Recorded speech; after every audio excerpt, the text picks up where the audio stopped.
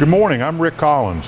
In our last session of Shop Talk, we discussed tube threads and port threads, and today we want to go into the distinguishing characteristics of each thread.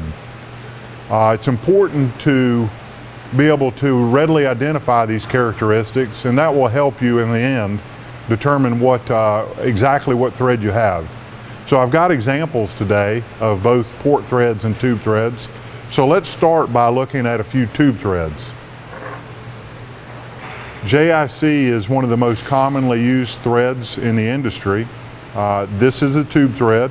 It's going to be on the end of a hose or a tube. And you can readily identify JIC because of the flared cone or the 37-degree flare on the end of the thread. Another very common thread in the industry is going to be the O-ring face seal. Another very easy thread to identify, as it has a O-ring in the face, O-ring face seal. Another common tube thread would be the DIN metric, metric compression. It goes by a number of different names, but this is the true metric. And this you'll find on the end of a hose, on the end of the tube, etc.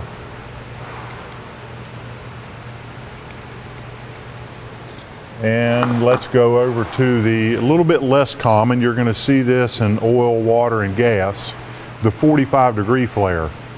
45-degree flare is very similar to the JIC in appearance, but the cone is flared at a 45-degree angle, and the threads do not interchange. They're a different thread pitch and diameter. So those are the most common tube threads. Now let's spend a minute talking about the port threads and the distinguishing characteristics of the port threads.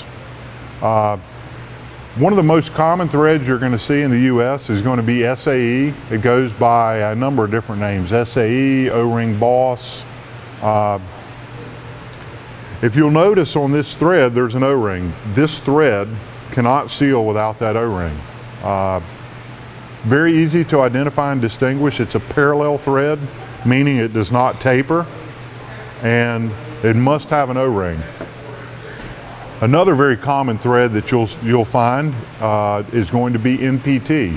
You'll notice on this thread, there is no O-ring, and it does have a slight taper to it. In our last session, we talked about the need for MPT to have some type of a seal, whether it be Teflon tape or Teflon sealant. That's a requirement of the MPT. Here we have a BSpeepee with a cutting face seal. It's a parallel thread, so because it's parallel, it has to have something to seal. If you'll notice, this does have a seal ring, a soft seal. We've got another variation of BSpeepee. This has an external seal, a bonded seal. This thread too is parallel. It cannot seal without that seal ring or without that bonded seal. And finally, we have a true DIN metric port thread. Again, it's a parallel thread. It's built to metric specifications, but you must have that seal ring, that O-ring, that external seal in order for that to be a leak-free connection.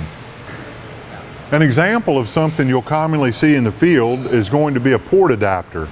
In this example, we have JIC here and SAE here. You'll take this type of fitting, thread it into a port or a manifold into a valve, a cylinder, etc. And this would convert that port into a thread that you could attach a hose or a tube to. Now I want to give you a tip for when you're identifying threads in the field. Here we have a JIC to MPT adapter. The distinguishing feature of the MPT threaded into this manifold is that you can see from a distance there's threads exposed. That's not a mistake in this example. That's the way MPT works. You can see clearly at a distance threads exposed. That's an indication that this is a tapered thread. On the other hand, we have a valve section here. This valve section, there's no threads exposed. Reason why is this is a parallel thread, so it must seal on some type of O-ring or soft seal. That's the way this particular thread intends to work.